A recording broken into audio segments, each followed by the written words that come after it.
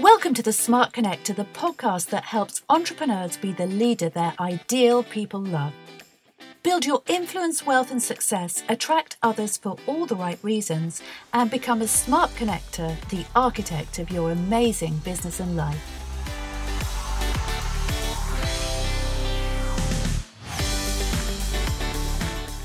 In our automated, fast-paced online world, it's common for entrepreneurs to feel lost and confused. They're chasing the skill set of success without the mindset. They're plagued by difficult feelings because that's our default human condition. And if they're busy and overwhelmed, they don't feel as though they have the time or practical and financial support to truly process them. The problem with this is it shows. People can intuitively sense whether you're in a confident, peaceful and joyful place or struggling, and they'll often choose to align themselves with you on that basis. Now, when I say struggling, this doesn't mean actual struggle, because most entrepreneurs have struggle in terms of their business and probably their life, as business and life are always connected. However, to attract high-quality people into your business and life, you have to take the steps to detach from both your struggle and pain and the consequences of it. Now, what do I mean by this? Well, the law of attraction has been misunderstood, simplified, and interpreted incorrectly by many over the years. And while I'm not claiming to be a manifestation or law of attraction guru, as a cancer survivor with a history of abuse and trauma myself, and as a serial entrepreneur who refused to give up on life and my dreams as a result, I've had to master many aspects of mindset and really understand and apply these principles more than some people who have not had a story like mine. So I've worked really hard at mindset and energetic principles. I think I understand them quite deeply, and the processes I've applied in my own life to reverse a legacy of suffering and bring me both business success and multiple high-value relationships with exactly the right people is the process that I'm going to talk about here. Now, I don't want to overcomplicate things, so I'm just going to give you 3 steps to change your energy and become a higher vibe version of yourself, so that when you step into the arena with your ideal clients, you're the most confident and compelling version of yourself, someone who is genuinely able to give them full focus and attention without the distraction of your insecurity, pain, or inner turmoil. The first principle is believe you are blessed and lucky. You need to stop seeing yourself as a victim and see yourself instead as one of the luckiest people on the planet. If you struggle to do this, I encourage you to create a set of affirmations and declarations that you repeat daily, whenever you remember and even when you wake up at night. You can say something like, I am the luckiest person alive. Everything works out perfectly for me at the right time, in the right place and in the right way, for me to live my life with joy and limitless possibility. That's just one example, and I'm sure you can make up many of your own. Have you ever noticed how some of the wealthiest people in the world are the unhappiest? With money struggles taken away, their lives lack purpose. They feel sorry for themselves and they expect others to feel sorry for them too. Their problems might seem ridiculous to most people, but to them they're awful. Whereas there are other people who experience considerable hardship and who have almost nothing, who greet others with a cheerful smile and a laugh every day. Now, I'm not saying this is the rule, because there are happy, wealthy people and unhappy, poor people. But what I'm saying is that it's all about a conscious choice that was made at some point in their lives around identity and values.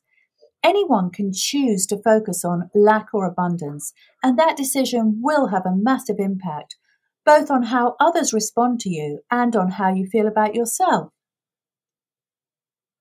The important thing here is to become conscious around and never accept a feeling of less than or inferiority to another human being. Wherever you are in life, whatever other people's judgments or attitudes towards you, your successes or failures, that's their stuff, and all you need to do is recognize that your life truly is abundant right now. With every day that you wake up in a healthy body with a roof over your head and enough food to eat. And once you focus on that abundance, it will start to multiply exponentially. Gratitude is another important tool here to eliminate self-pity and replace it with that irresistible high vibe energy.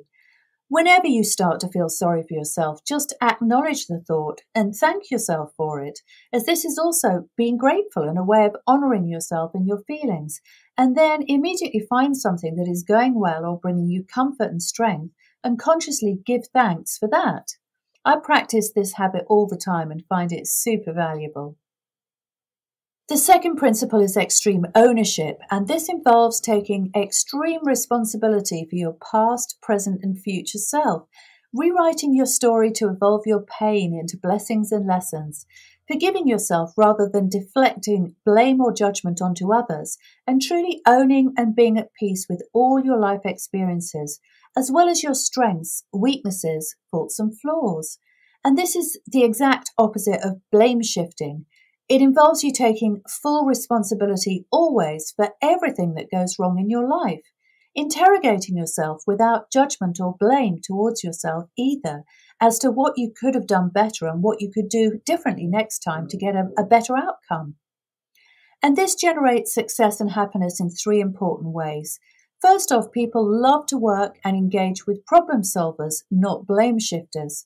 Secondly, accountability makes you more attractive. Taking full responsibility for your actions generates respect from others and improves every relationship you have in business and life. And third, developing a habit of personal responsibility and forgiveness helps you become the most resilient, peaceful, and empowered version of yourself, improving your chances of success and making it easier for you to reach your goals.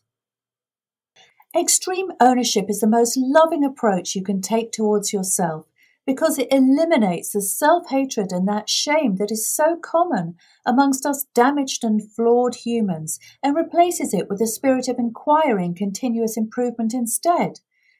If you feel you would like to take this concept further and make the shift to extreme ownership, take some time to write a short bio of your life and identify up to 10 pivotal events that you found difficult and that you relive in painful ways from time to time in your mind.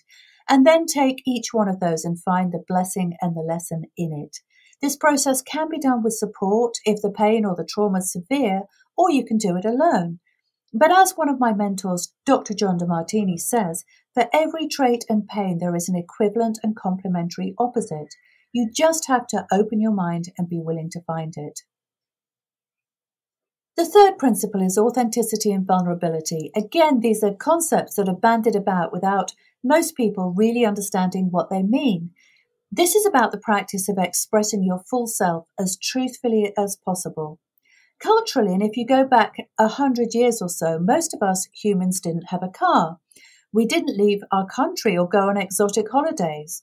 We lived in tight communities. Go back even further, and we lived in even smaller villages, rural communities where secrets spread like wildfire, and our entire social acceptance and well-being rested with a small group of localized individuals. Think about that today. If you live in a cul-de-sac, for example, imagine that cul-de-sac as a village from which you couldn't escape or access the wider world. You'd be stuck with those neighbours of yours, and you wouldn't want to reveal your innermost secrets and feelings to them, because if you did, you'd face the very real risk of social ostracization and exclusion. Instead, you just do your best to fit in, make small talk and talk about the weather, maybe a little gossip and gripe if you got to know them well about the neighbours down the road who don't look after their front garden or any of the other usual neighbourly stuff. But what you wouldn't do is talk about your disappointments, your hopes, fears, deepest desires, doubts about your partner or frustration with your kids, your excitement about a new lover or your worries about money. None of that is off limits, on the other hand, if you express yourself authentically. Authentic expression means not hiding behind small talk. It means telling it exactly like it is without fear of judgment or social exclusion. Authenticity is actually a massive gift to others because it blows away that small talk that creates emotional distance and isolates human beings with their feelings. Telling your authentic truth is like giving a starving person a feast. It tells them they're not alone in the world anymore. And it's really the best thing you can do for yourself too, because it's a bit like throwing off all your clothes and rushing into the sea naked. It's just an act of courage, trust, and faith in yourself. So you might be thinking, if it feels so good, Why don't people do it more? Well, of course, it partly comes down to trust. We get scared that people will misuse the emotional information that we're giving them, that they will gossip about us to others. The truth is, some people will, but we can choose who to reveal ourselves to. We don't have to confide in people we don't like or trust. Now, if you're looking for your ideal clients, the chances are you're going to have to express yourself through social media and get used to communicating through screens. So how can you be the most authentic version of yourself when you have no idea who's watching you, judging you, hating you, or dismissing you? Some of those people are going to be people we might not choose to have in our real life, for sure. Just as, thanks to apps like Tinder, the world of dating has changed in the UK beyond recognition from our parents' generation to the point that friends with benefits is the norm amongst young people, and becoming exclusive is an event that's greeted with massive accolades, a bit like an engagement announcement used to be. Social media has changed the way enlightened, digital-savvy leaders approach communication. People like us know that when we're exposed to huge numbers of people online, building a following and a tribe will have the equivalent effect of alienating some. And whether it's 50-50, in other words, 50% of people like you and 50% don't, or 70-30, 80-20, or whatever, it doesn't really matter, because only the top 5% of your audience are likely to be warm enough to be your prospects. And out of those, maybe 1% will become raving fans and your best clients. The remaining 99% will stay indifferent, cold, or vaguely and unintentionally supportive to you at that point. And it really doesn't matter. You're not living in that little bubble of localized life anymore. In our digitally enabled world, it's never been easier to build a like-minded tribe who you can be totally yourself with. And anyone that doesn't want to do this is often just playing small and playing the rules of a different era because of their own dislike or fear of change. Most people are not your people, just remember that. But the ones that are will bring you everything you need in life. More money, more fun, more freedom, more connection. But first of all, you have to understand the way it's working today. What are the new rules of connection and why nothing is the same anymore? You have to risk exposure to attract your ideal clients. You have to be comfortable with rejection.